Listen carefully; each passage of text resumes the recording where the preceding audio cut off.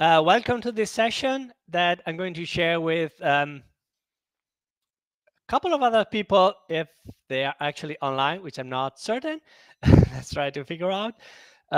This session is on the on Delphi, of course, and we're trying to use it to cover what's happening around the product, why it matters, why it's been important for 28 years, but why it's also relevant today. So I'll get started going into the content. And again, welcome to this session from myself, David, Jim, and Kyle.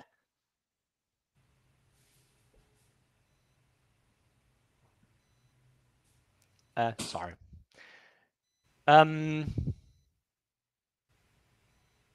So what we want to start covering is what is Delphi. Delphi is what we call the ultimate IDE for building applications, for building multi-platform applications, for building high-performance applications, and native applications. You do that using Object Pascal, the modern version of Object Pascal that we've been expanding over years. And you use powerful design tools and a tool chain that's integrated with Platforms SDK for multiple platforms. Hi, Kyle. Sorry, I got started anyway. No worries, no worries at all. And so, yeah, the Delphi is 28 years today. These are a couple of the flyers that the company used to introduce them. And the core value proposition of the product, the core reason for the product hasn't really changed over these many years. It's still relevant to be able to do the development fast, and because that's a good investment for your business. And it's still relevant to have compilers and to have some of the tools that have been through from the beginning. Now, if we want to have a better resolution of these images, head to blogs.embarcadero.com, and I blogged them earlier today, so you can actually read them probably a bit better than here from this slide deck. Is Delphi used today? Because people at times think, yeah, it's old, no one is using it. So I tried to compile a list of businesses that use Delphi today. And this, I mean, I know specific companies for each of these areas, so they're not like just came up with a random list.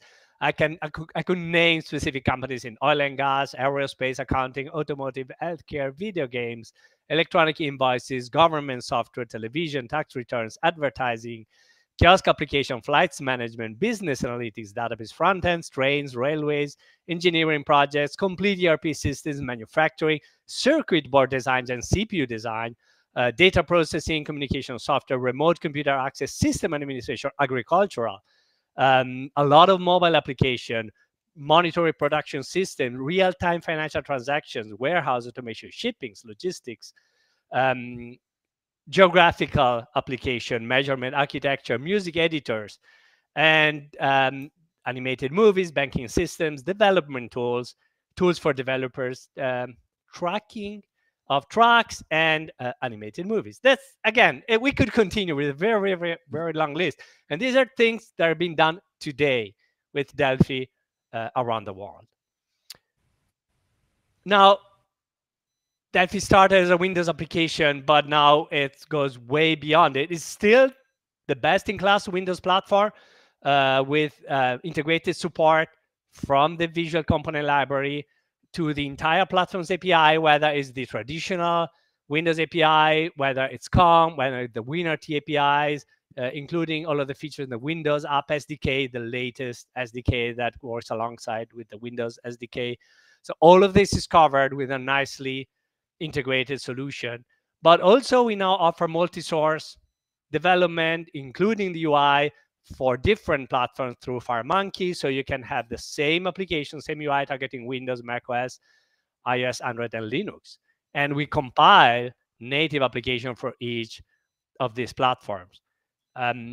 You can also build web services, server-side programs for Windows and Linux. You can integrate them with Apache and IIS.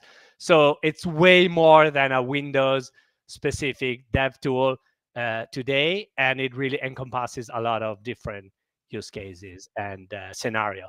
So there is a short video that I recorded just to give a feeling if someone is kind of distracted and kind of new and is not really aware what I just said really means in terms of how you start building an application in Delphi. I've created a short video if someone can run it.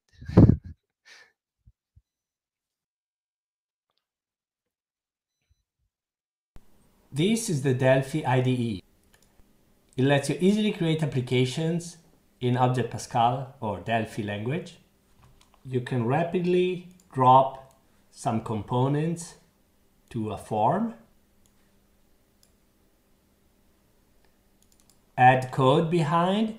For example, we want to add the items to the items of the list box. We want to add the text entered in the edit box. We can compile and run this application, and here we have it running. And notice that if you go to release mode and build and open the application executable folder, all we have is a very small standalone executable that's self-contained. There's no dependency. So all you need to move this application to different computer is copy this executable file. There's no runtime dependency. There's no deployment environment. It's just a single exe with everything, including runtime and visual libraries built into it. This might not look like the most modern and nice application. We can add a style to it. For example, let's pick the Windows 10 blue style. Now we can add a panel. We can align it. We can move the button, and we can move the edit inside the panel. Align the button on the right, make it bigger. Align the edit with the remaining area. Align this list box with the entire surface. And now we have the same behavior, but in a nicer look and feel. The code behind the application can be extremely complex out of a full-blown, sophisticated, object-oriented app. And if you navigate into our class libraries, you can see the complexity of and richness of the Object Pascal code.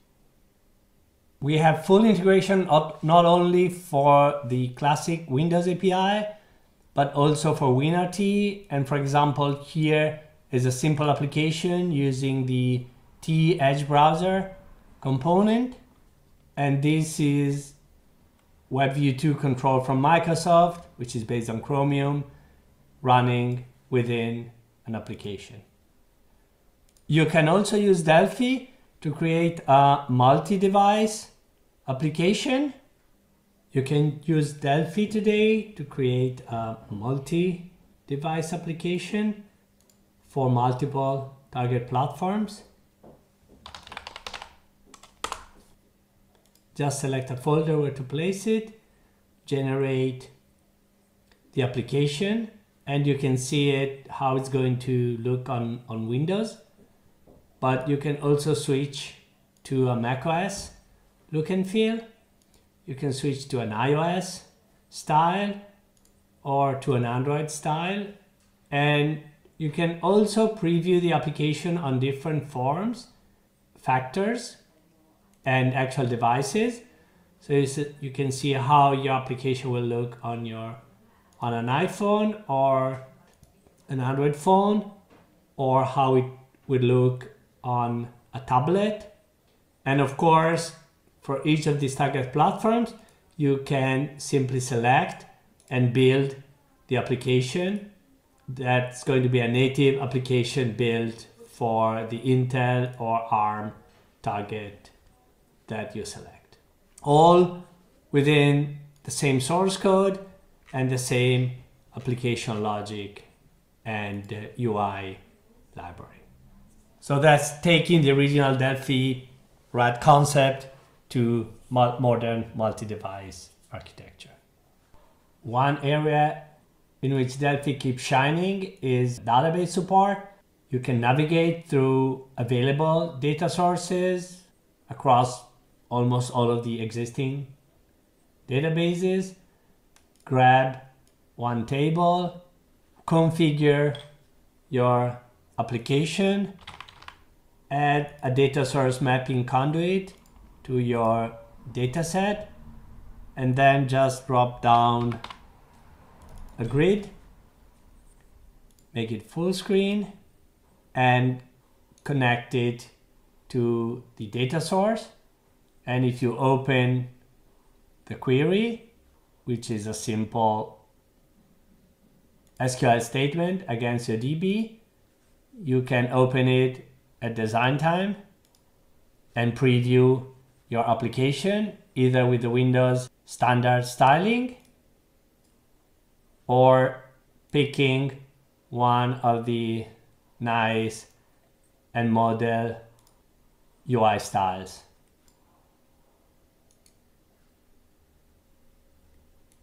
And this is the app running.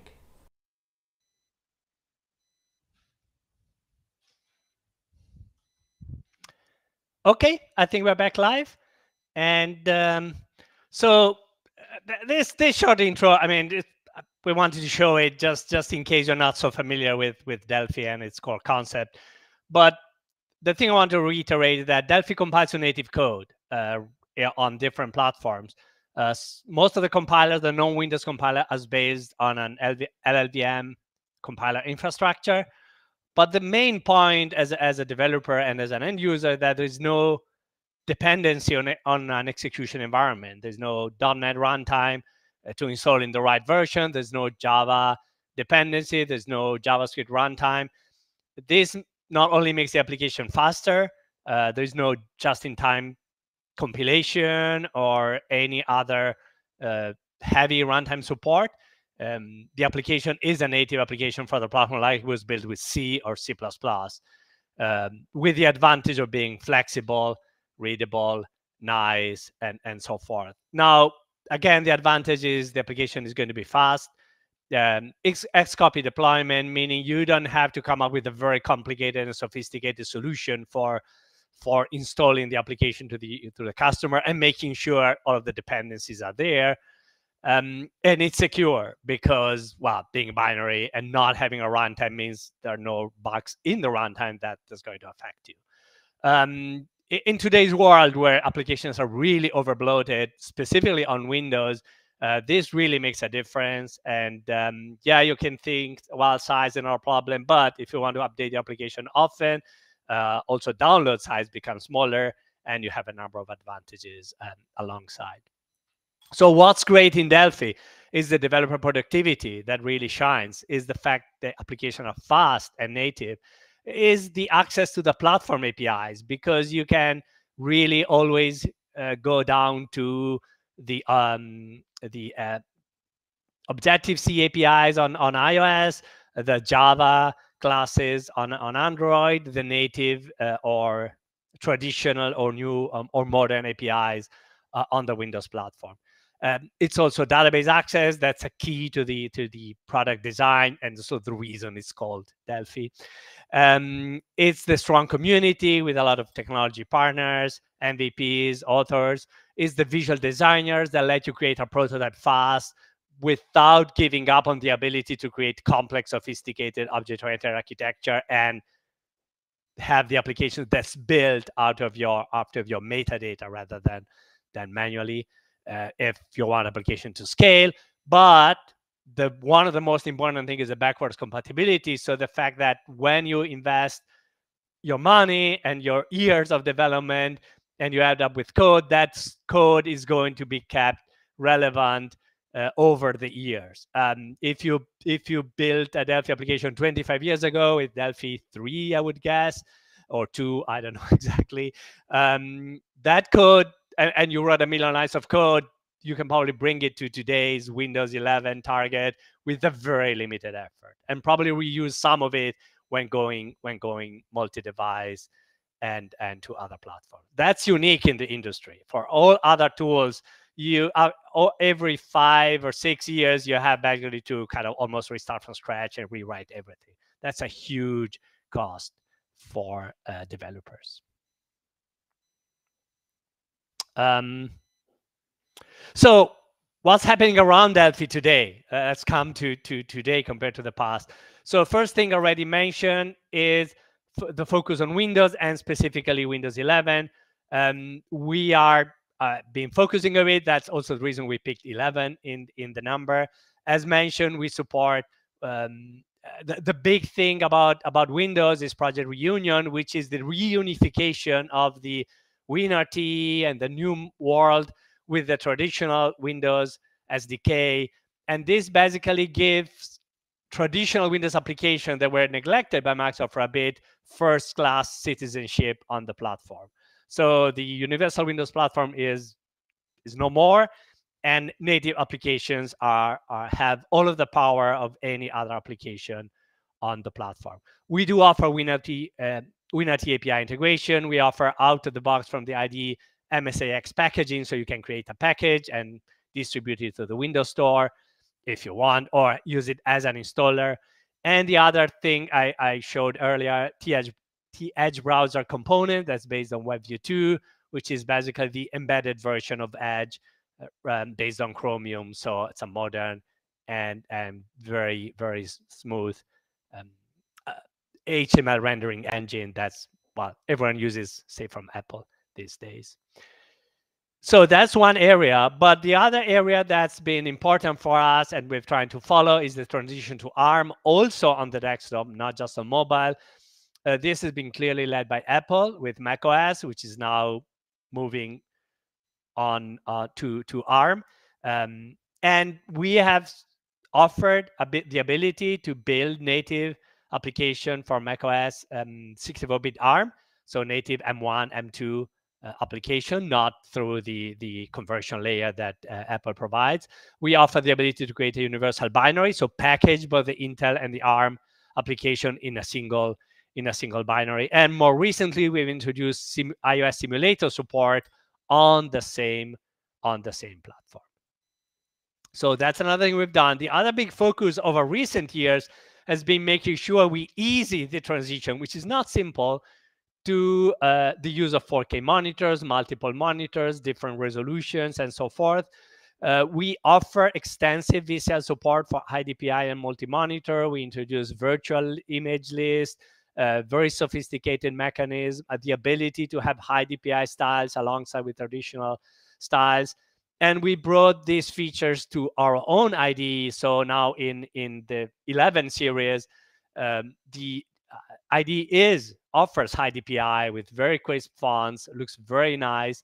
And we have enabled the high DPI designer directly in the form designer, along with the ability to, as I showed, show and use styles directly into the designer rather than having to run the application to preview it with styles.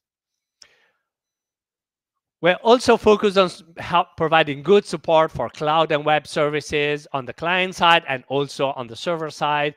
We have integration with AWS, Azure, Google Cloud Platform. Specifically for AWS, we've partnered with Uppercept to offer a SDK for Delphi, which has been extended over the last few months to add more and more ready-to-use Amazon APIs.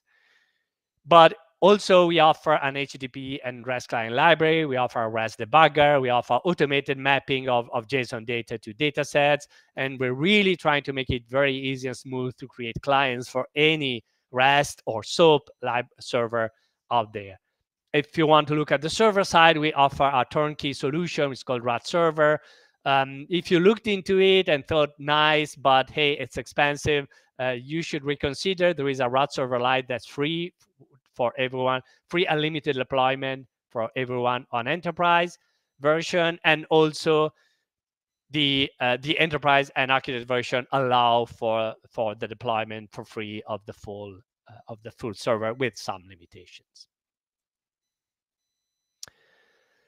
Now, there are other trends in the IT landscape. The entire big data and artificial intelligence is, of course, very, very sophisticated. What we offer beside the integration with remote services, which are often a good solution to deliver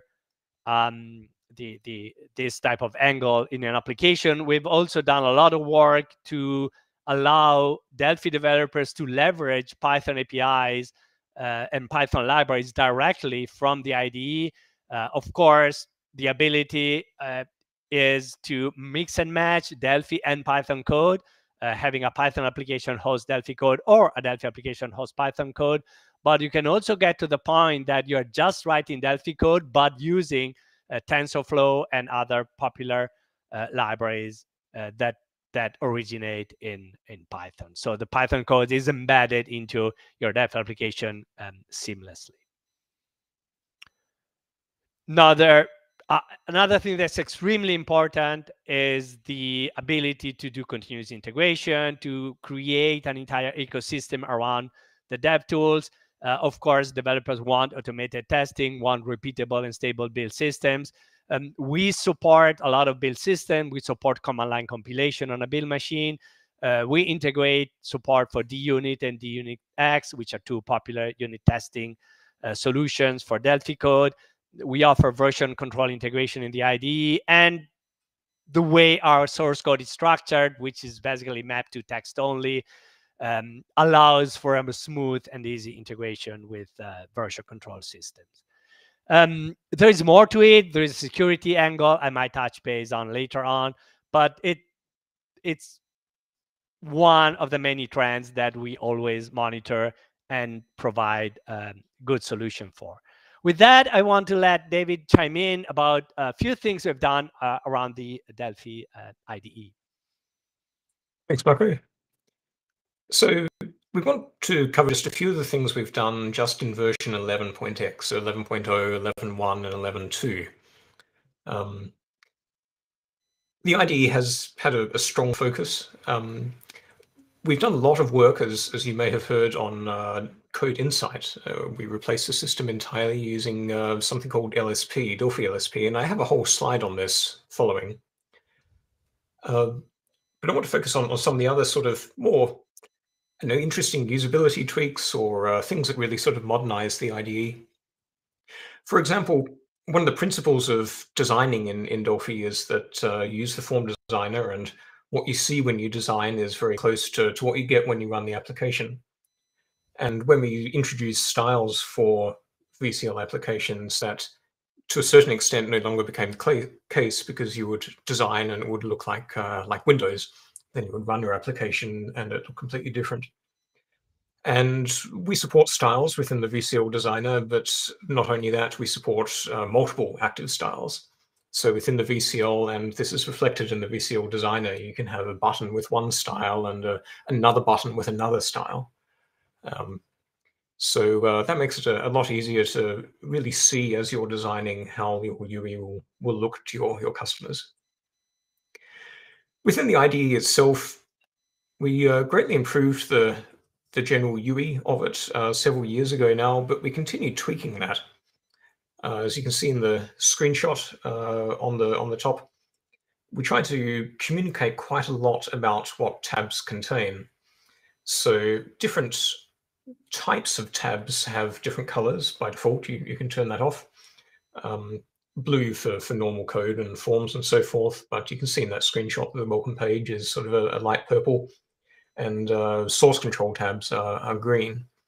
And in a similar way, we indicate when a file is modified, or when it's read-only, or this kind of important information is all communicated in the tab. We also added support for Markdown, very commonly used rich text format. If you grab something open source from GitHub, then it'll most likely come with a Markdown README, and that can now be both edited and previewed within the IDE.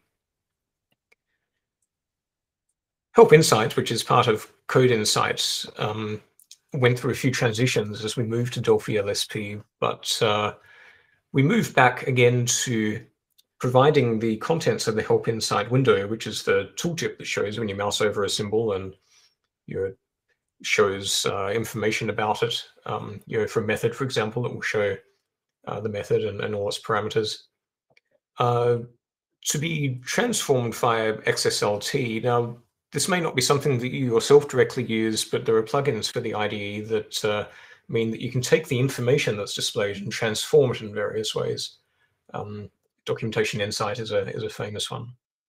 So we've reintroduced that, which is very good for some tooling.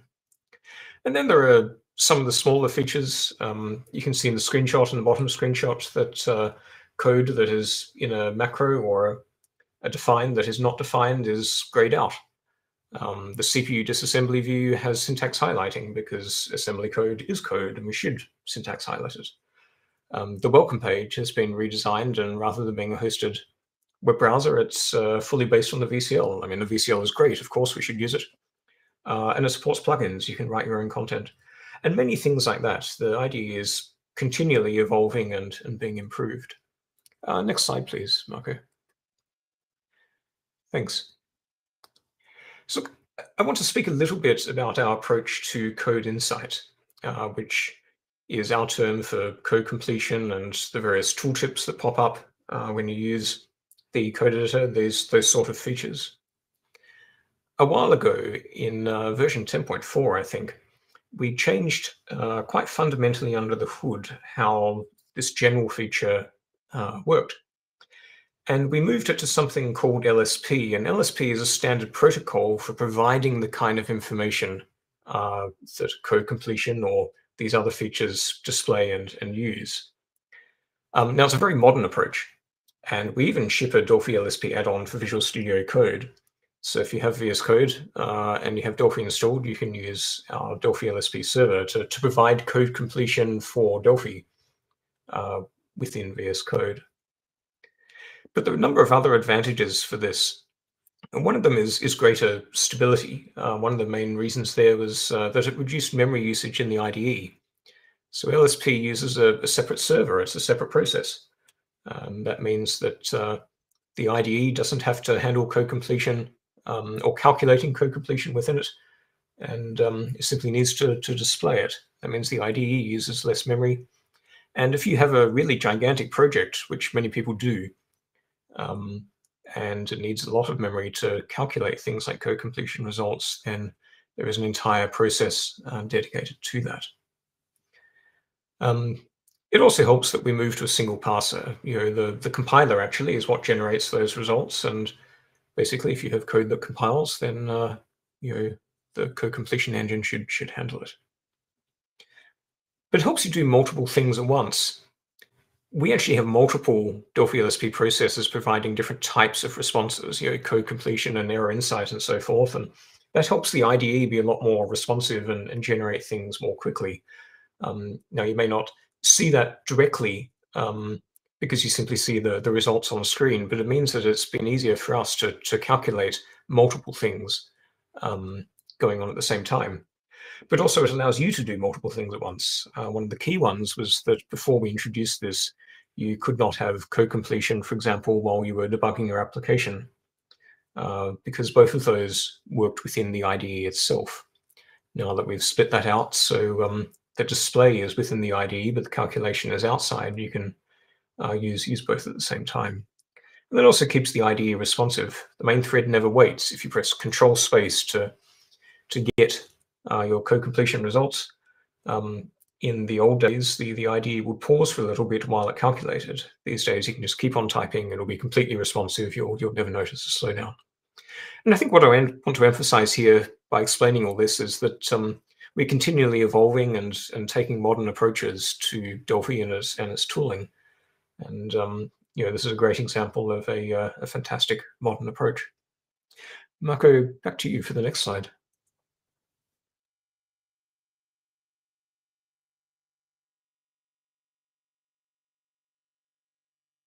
Sorry, I was muted.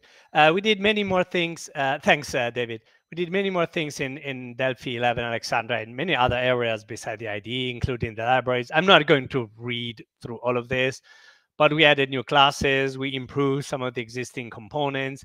We modernized some of the classic Windows components, adopting newer versions, and enhanced the Edge browser, web browser. We created a WinUI 3 demo that was released some time ago, improved FireMonkey, also allowing the integration of WebView 2 in FireMonkey, and improved some of the database components. It's, again, no need to go through the details. Some of them have been announced in past releases. But the point I want to make is that it's not that we're standing still. We are focused on improving the quality, but also extending and expanding some of the small little features, if you want, I mean, call small features a new class that's added to the library, to make sure that it better serves the developers. Now, the thing I want to mention, because, well, this is a session on Delphi, so let's talk 1 minute about the language. It's not going through incredible breakthrough, but it's going through some fundamental change that are happening over time. And two of them I want to mention. The first is managed records. Managed records are really a game changer for a lot of coding in the product. The ability to have automatic code being executed while you instantiate a record is really key, because it allows you to use records which are more memory savvy, and they use less memory and less CPU time to be allocated and removed, but at the same time have special side effects when the record comes in place or gets out of scope. The other feature that was introduced and might have not been, and might have been seen like a simple syntactic sugar thing, is the ability to define variables in line, so rather than at the beginning of a block, within any block. The difference there is not just that you can write the code slightly differently, more with a C style, but the difference is that the lifetime and the scope of that variable or that object is modified. So it's not just introducing a different syntax, it's introducing a different scope, which, well, we haven't done anything similar for many years, and is really a change from the classic Pascal. The other nice side thing is type inference that often can be used, so you don't have to indicate the type. The compiler will figure it out. There are other smaller changes that we are done and we continue doing. We introduced binary literals and digit separator support listed here. But a relevant thing we've done on the compiler over the 11x series is really make sure we improve our support for platform security. And that implies adding or improving, because it was already there, the support for data execution prevention and ASLR, also including the what is called high entropy ASLR, which means the ability on Win64 application not just to allocate the memory in different places randomly. So if an attacker attacks a specific memory location, every execution that location would be something else. But with high entropy, you're using the entire 64-bit space. Now, this is causing some trouble, because if you have your pointers incorrect in Win64, you might not see any error until you really allocate above the 4 GB boundary. High entropy ASLR really pushes above that boundary.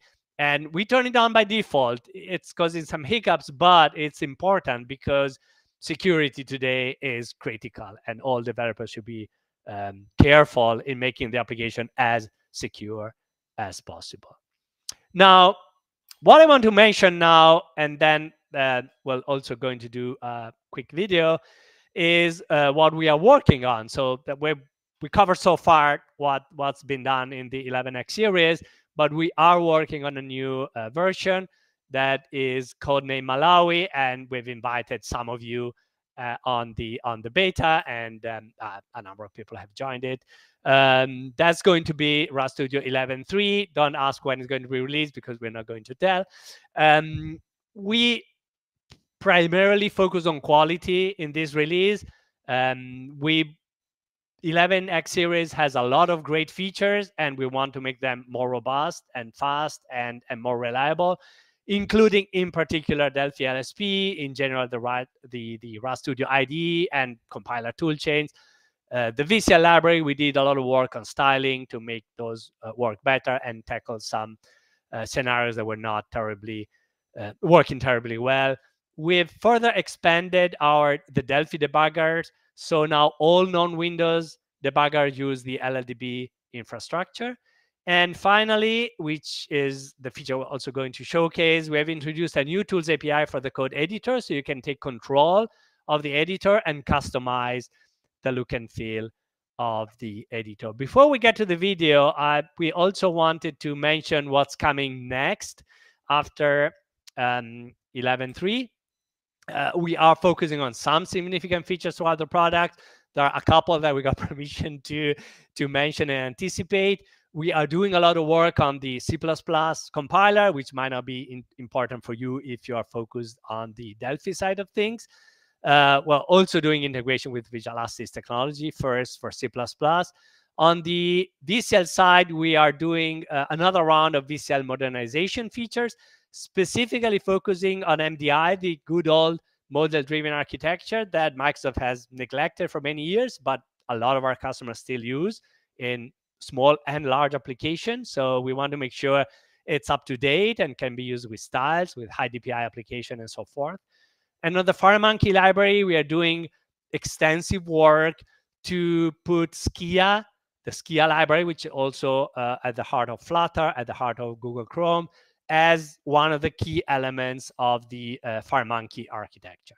So this is work that's ongoing, and it's going to take some time to get, but we are committed to further improve the product with some great new features in the future. And with that, I think we are good to go with the video that David recorded earlier about what's coming in Malawi.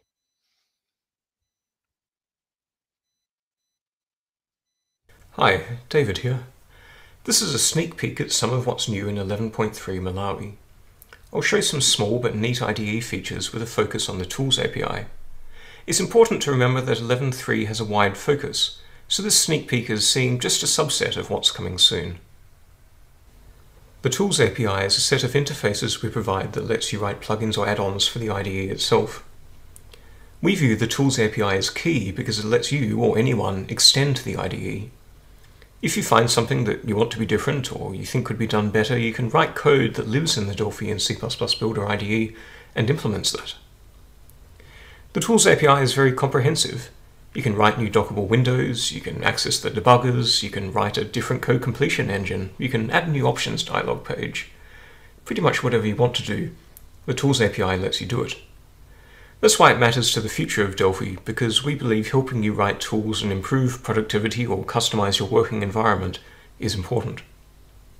I said the Tools API is very comprehensive, and it is. But until 11.3, there was one area it didn't give much access to, the code editor. And the code editor is a really useful place for plugins because it's the main place you interact with and see information. Lots of plugins work in the IDE's code editor, but they currently all use hacks to access it, and that can also reduce the IDE's stability.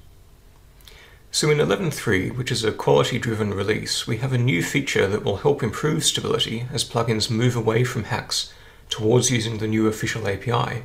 Plus, it's a really powerful API to use. The new interfaces live in toolsapi.editor.paz. There's a vast amount of information you can query about the editors and their contents, about what is visible on screen and drawn where, which I'm simply not going to show today because of time. There's also a wide variety of events. You can have events called when scrolling, resizing, when regions are collapsed, and so forth. We have extensive documentation showing how to use these that will be made live when 11.3 is released, and that includes 3 demo apps. I'm going to show you only one demo app today. Here I have a method in a plugin that's called when the editor is painting text. That is, painting the syntax highlighted code on screen. You can use this event to change or completely replace the code that's painted. First, to change it. Comments are green and maybe I think that's boring, they should be red. So this intercepts before the editor does its painting, sets the font color to red but does nothing else. That means the editor goes on to do its default painting, but you've changed the font color it will use when it paints. Let's have a look. There are lots of green comments on screen. What happens when I install the plugin?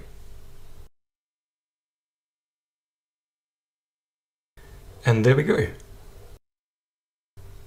Here I want to show you two other new editor features. Firstly, highlighting matching words. There is a method parameter context. Look how when the cursor is in the word context anywhere on screen, the other places context is located are highlighted. For this demo, I have this configured to happen as I move the cursor. But by default, in other words, when you install 11.3, it only happens when double-clicking or selecting a word. I personally like it more responsive, but the default setting is to only happen when selecting something. Second, what if you want to know where your output binary is located? You've been able to find a unit or the project file location for some time by choosing Show in Explorer from the context menu. But they have a fixed location, whereas the output binary can be in different locations depending on the build configuration settings. So in 11.3, you can right-click on Build Config and click Show in Explorer, and it will show the built binary. Finally, a quick note about Delphi LSP. We've worked on quality for it heavily this release, and it's working really well. Alright, let's go back to the Editor Tools API. Now let's do something a bit more dramatic for the editor. Override its painting completely. Let's say I'm a fan of Leonardo da Vinci, who famously wrote everything reversed, and I think that all the reserved words, like procedure, begin, end, if, else, and so forth, should be highlighted and written backwards. To do this, I'll paint the text myself, and then after that set Allow Default Painting to False to tell the editor that I've painted, so there's no need for it to do any painting at all. Let's try that.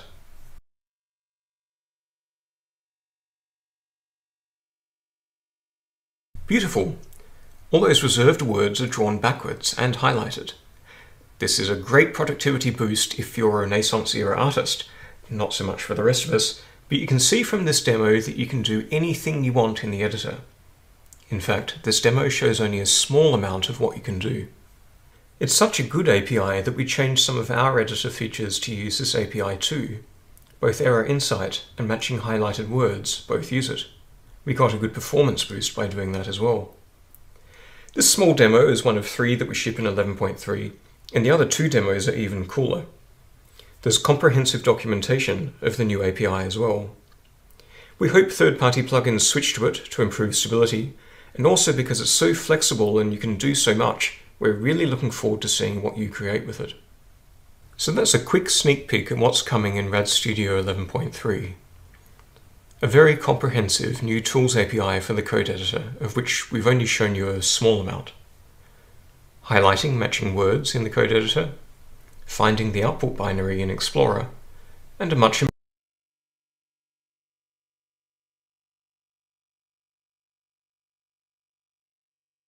mentioned that no feature is committed until GA, and we're not announcing the GA, but you might have seen advertising of launch webinar happening at the end of this month. So make sure that you sign up for that webinar, and at that point, we'll be able to showcase all of the features that are coming in 11.3 and the quality focus compared to the limited sneak peek that we did today. Okay, I think I'll need to stand in for Jim because I don't know if he's still having audio trouble. He was having some problem earlier, so I'll guess I'll need to keep going. There are a couple of things I wanted to mention. I'm going to be short on this, so we can take a few questions here and there, maybe. One thing that's important is that we have ramped up a number of open source related initiatives. For example, we have made Bold for Delphi, which was an old library that a lot of customers were still using. We made that fully open source. We've sponsored projects like Dev C++. We've sponsored many Python-related projects. We've sponsored a Sorna Delphi implementation. It's a Delphi integration for Sorna Cube. And there is more that's happening in this space that I really have time to cover. Specifically, the Python integration that Jim is promoting and pushing and doing a lot of work about is absolutely great because, again, as I mentioned, it lets you, run Delphi applications that use Python libraries or create Python applications that use Delphi libraries and Delphi code. Just a quick reminder of websites that are part of the ecosystem. Of course, there is an official company website, www.embarcadero.com. There's a blogs platform, and these are more well-known. Other sites that are relevant is if you want to learn Delphi or you have someone who's interested in learning Delphi, you can go to learndelphi.org. It hosts the community edition, but also a very large amount of learning resources, videos, documentation, and so forth. Getitnow.embarcadero.com lists of the available Getit packages that can be downloaded and installed from within the IDE. myembarcadero.com is our customers portal where you can check your licenses and download binary files. And above all, this day, we need to remember Delphi.embarcadero.com, a website that was created for the 25th birthday anniversary 3 years ago. It has a free Delphi 1 client server version you can download and install. And it has interviews with Chuck J and Anders, the creators of the VCL and of the Delphi language, Anders Heilsberg. So these are all good references in case you missed any of those. The other thing that was mentioned earlier in the previous session, we have this enterprise apps built-in Delphi challenge. You can submit articles and you can get some money if they get accepted. It's interesting to see the variety of things that we are getting from it. These are just some screenshots that I grabbed from those. It's about everything. Delphi, as I was showing earlier with that big list of industries Delphi is being used on today, there is a huge variety of things that people use the product for. And they're all equally important for us, and we want to make sure that it remains a viable solution in all of these scenarios. Now, we also host some great conference and events, and when you have a chance to see us in person, we're always more happy than doing online webinars, although we love the online webinars as well.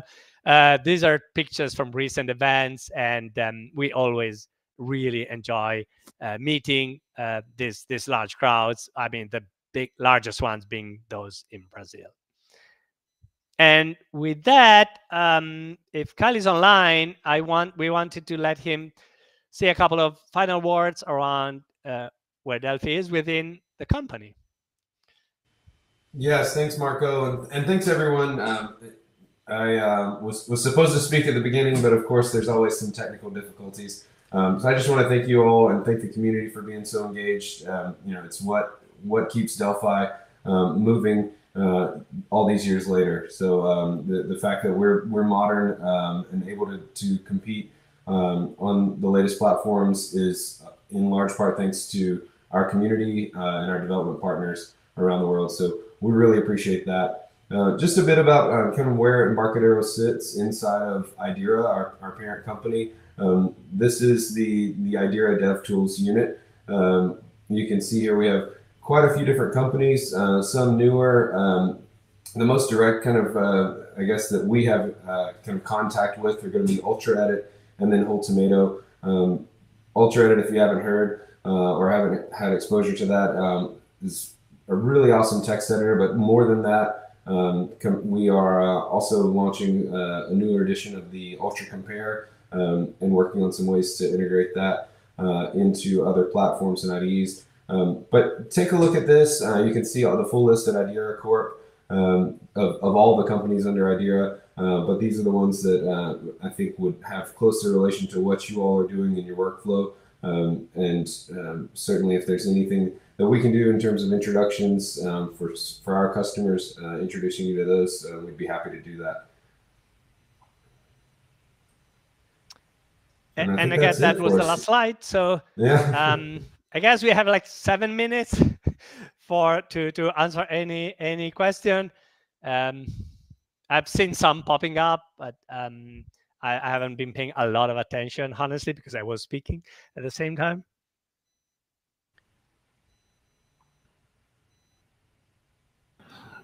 Hi guys. Jim, unfortunately, he's got no audio, so he's kind of a little bit hampered at the moment. I can tell you some of the questions that we've been getting along the way. A few people asking the usual questions about Community Edition, and we're saying the same thing. There is no time schedule for any Community Editions. The ones that are available is the one that's available. Am I right? Yeah. The one is available is the one that exists, which is based on the latest 10.4. We are planning releasing a new Community Edition, but no time frame. Yeah, sure. Some people saying, will the slide deck be available for download? The one that you we can make it available, no problem at all. Yeah, I wasn't sure. I thought we might be able to. There's nothing secret.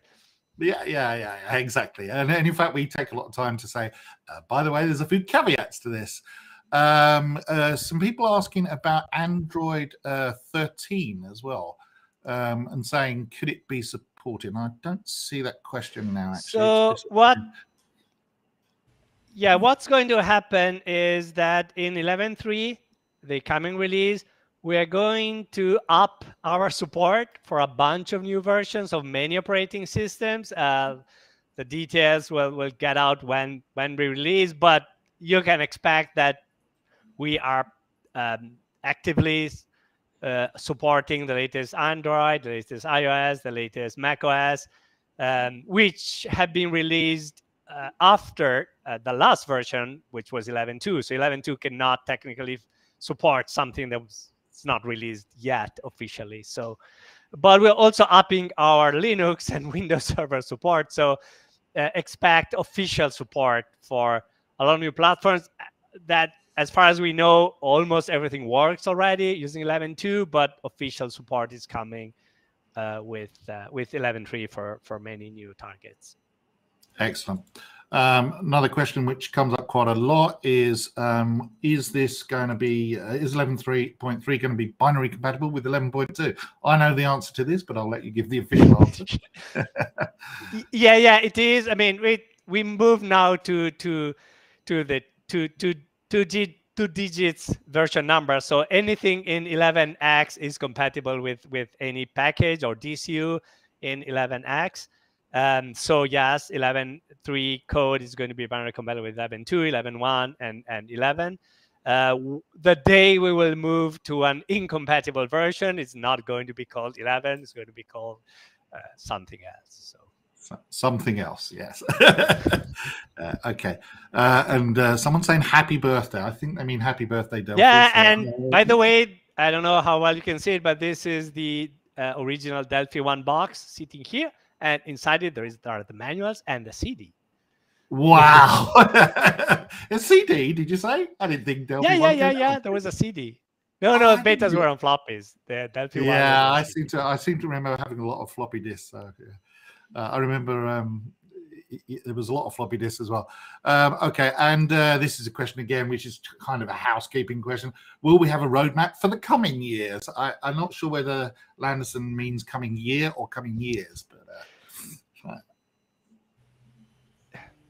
no, we are not going to publish roadmaps the same in the same way we did with the older company, and the reason is that it's very hard to predict in advance what's going to happen, and it's nice to be open and to show what's coming along. But if then we don't deliver what we are saying it's coming, it becomes a bit, more of an annoyance than an advantage. So the current positioning is not to have an official roadmap publicly available, but to provide hints and ideas like we just did about what's coming in 11.3, and after that, what we are working on already for a future release. The other thing that we're always open to do is if your company needs to make decisions and to make investments, we are always open to have a conversation. And within a private chat with companies and within a conversation, we can certainly provide more information about what's coming and what's the roadmap. So get in touch with your sales representative or get in touch with us directly. We can arrange for a chat and we can go over things in more detail.